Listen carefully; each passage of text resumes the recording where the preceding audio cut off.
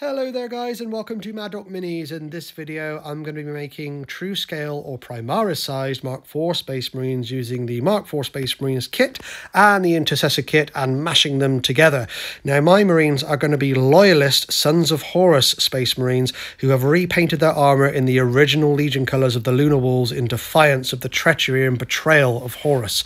Now the Mark IV Space Marine kit heavily influenced the Primaris aesthetic. As you can see here, the helmet design is very similar, although not exactly the same. So I am going to use those original helmets on the Mark IV. They're a bit more angular, a bit more aggressive looking. I'm certainly going to use the torso components and all the components that I can from this kit to make it work and stay as close to the Horus Heresy era as I can, whilst giving these guys some extra height and bulk.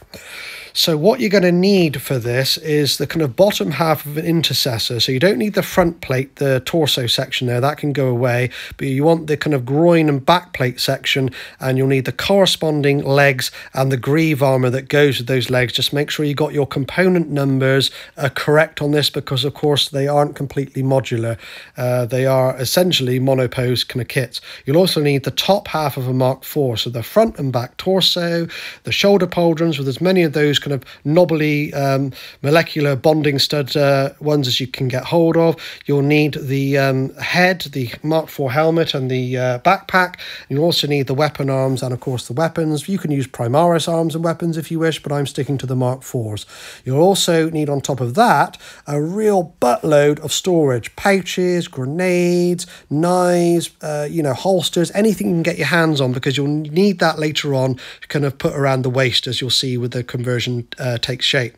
Now first of all, just glue the Primaris legs together exactly as they're meant to go. So no conversion work here at all. Just make sure, as I said, you've got the correct component numbers and just put it together as it's supposed to, and get it glued down on the base as early as possible so you've got a nice solid foundation to work with. That good time as well to put the greave armor on so you don't have to fiddle around with that later on. Consider using plastic cement rather than super glue, which is what I'm using. You need to chop off the back torso section now, just using some hobby snips. That goes in the bin because you don't need that at all, and then you're left with just the legs. You need to get some milliput or green stuff or something similar, mash that together into a pea-sized sphere, which you'll need to kind of put on top of the legs. So you squish that down in kind of, you mold it into, I guess, like a gumdrop shape. And my advice would be to use slightly less than I've used in this image, because you'll see in a minute we get a lot of excess going on. But kind of mold that down until you're kind of happy with that kind of gumdrop kind of shape there. And then you'll need to prepare the two halves of the Mark IV torso. Just glue them together exactly as they're supposed to go. And we're going to create a little bit of room just at the front, just in front of that kind of gumdrop that you've made above the belt buckle, because we can actually get a little bit of glue and plastic to plastic contact here. Just where my fingernail is, the armoured plate on the bottom of the torso will slot down onto that, on top of it. So a little bit of glue, and that just adds a little bit of a reinforcing fix to the conversion. So just bring that down carefully and try and get some glue and plastic contact there. Once again, plastic cement would probably be the better thing to use. Look at that muffin top coming out the sides. He hasn't done a workout in a while, this guy. So we need to clear that away using a sculpting tool or something similar, and just kind of shave off the bits you don't need, and then pat the rest down. Just try and create a nice smooth seal. It doesn't need to look good, but it does need to be quite sturdy, because that's what's going to hold your Marine together. Just wet the tool in some water and squish it down a little bit, mash it down, and you'll be hiding that later on. So a little bit of a scale check here is looking good against a Primaris Assault Intercessor, which is the scale I'm after. So it's a good time to check this, because you can change it at this stage. It's not too hard to kind of backtrack. So the arms are going on now. I'm using Mark IV arms. The scale doesn't bother me here. It may bother you, in which case I'd use Primaris arms and weapons if it really kind of bugs you. But that all goes on exactly as it's supposed to. No conversion work there. This is just me putting a Mark IV Marine together. So I've skimmed over the footage because there really is not too much to see here. Shoulder pauldrons go on as they're supposed to. Head goes on as it's supposed to. And of course the power pack goes on as it's supposed to as well. You may wish to use a Primaris backpack that's slightly bigger, but I'm sticking to the Mark IV backpack for my Marines. So next we use super glue, and we definitely use super glue for this bit, not plastic cement, because we're gluing over the milliput, and you're just putting all those pouches and grenades and stuff that you put to one side earlier on, they're going all the way around the waist to kind of hide that unsightly stretched thin waist, because it just doesn't look right if you leave it like that. So this is going to bulk the marine out, make it look a little bit more imposing, a little bit more menacing, and just hide the kind of the ugliness of the milliput underneath. Well worth doing, and it makes the whole conversion just work, I think. So use a little bit of needle nose pliers if you need to get the smaller components on. That's what I do with the grenades and things like that. And look at that, looking pretty good at this stage. So we're ready for painting, and we're going to undercoat him in Corax White.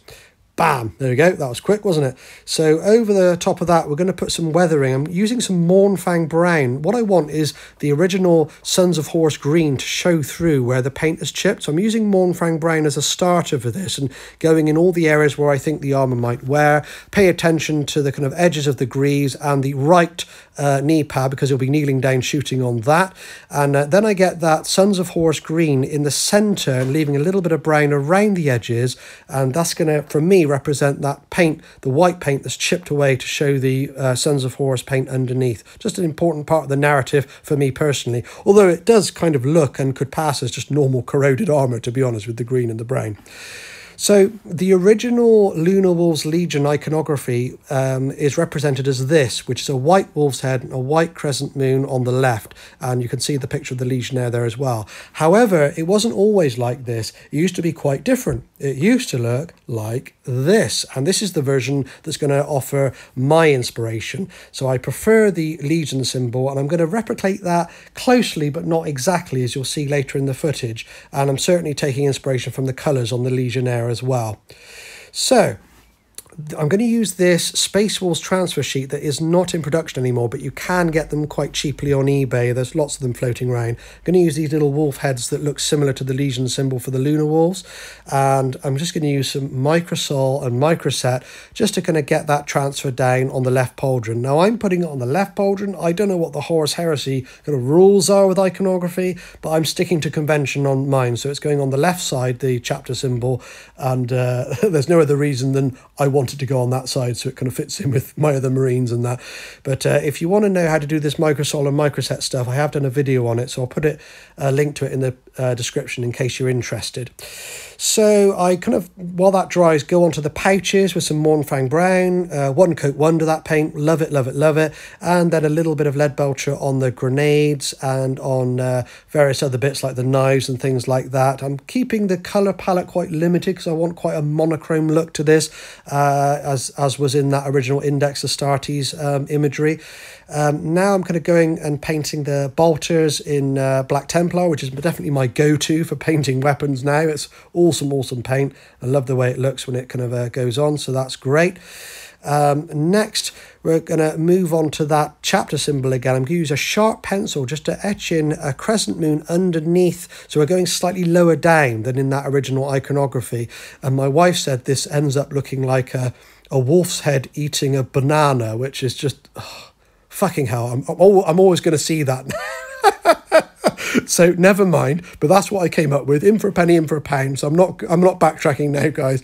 So I get that down with pencil first, nice and delicately, and then go over it with a fine brush and some Abaddon black, just to kind of black line it and make it look a bit bolder and fit it in a bit better. So this is kind of what I came up with. Not perfect at all by any means, but good enough for me. Mediocre painter and all that, you know. So I'm going to go in and do the eyes, a little bit of Mephiston red, and we're going to just do my normal thing for the eyes, really. I'm going to put a dollop of Troll Slayer orange just in the front and middle of the lens afterwards to add a little bit of a glow effect as well. Steady hand required here, but worth taking some time over the eye lenses because they do catch the eye, if you, no pun intended. But we're also going to add in a little bit of white scar, like a tiny dot of white scar just in the corner to add that illusion of a shining eye lens. So well worth the effort if you take the time here. Definitely makes the miniatures look better. So here we're just putting on some more bolt gun metals, some lead belcher just onto the bolter and onto the backpack in various locations to make it look a bit more realistic. just kind of picking and choosing pipes and vents and things like that. And then we're going to go and kind of, I guess, make the paint job, where it's worn away, and I've done the Sons of Horus green. I'm just making that look a little bit more realistic by adding some white flakes of paint in here and there, using a very, very light grey paint, not white, I should add as well. So I'm going to throw a wash all over the miniature here. Watered down Nuln Oil is what I went for, although I did come back in off screen and darken it down a little bit, because once it dried, it didn't look quite right. It looks really good in this original kind of footage here, as you can see, but it doesn't end up looking like that when it's dried. So I do come in and darken them off afterwards, so they end up really, really grim dark, which is definitely my style at the end of the video, as you'll see. So coming in and painting the bases with some dark brown now, and I, just for your information as well, off screen I use Luke's APS base ready range to do the bases as well. A bit of Abaddon black on selected areas, just the trim and bits on the backpack and the leg kind of armor guards as well. I use a Tonekeeper's transfer sheet to add some black transfers to the right shoulder guards on the guys who don't have the studded shoulder pads. This may not be accurate to the Horus Heresy. I don't know what the kind of marking should be or anything really, but I don't care. As long as something's down on there, I'm happy. It just breaks up a plain area. I also, after this, tidy up some of the kind of other colours on the miniature. The Sergeant gets some red on the crest and on the loincloth. The Plasma Gunner gets some athematic blue on the plasma coils. So that's just kind of adding in the extra colours. Now, thank you ever so much to all my subscribers. Really appreciate it, guys. Consider liking and sharing if you've enjoyed the content. And if you're not already subscribed, consider giving me a sub. It all helps the channel to grow. So let's throw up some glamour shots and see what you guys think.